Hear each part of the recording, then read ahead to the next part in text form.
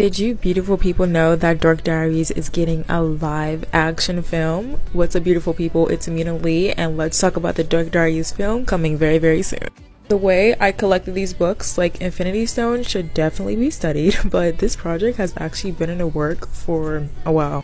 First thing you should know, Dork Diaries does not have an official cast list, which is quite shocking because most of the time when TV shows and movies come out, the cast is usually announced first. But of course, it has to be a young actress because Dork Diaries starts off on the first book as Nikki being a middle school student. I know some school educations are different, but Nikki's in the 8th grade and I consider 8th grade middle school. This was a literal article in 2014 and it says Dork Diaries becomes a movie with Twilight producer. Like I said, this has been in the work for a while. The quote, Twilight producer is in negotiations to produce at her Sunswept Entertainment banner. The book follows 8th grader Nikki Maxwell as she chronicles her new school,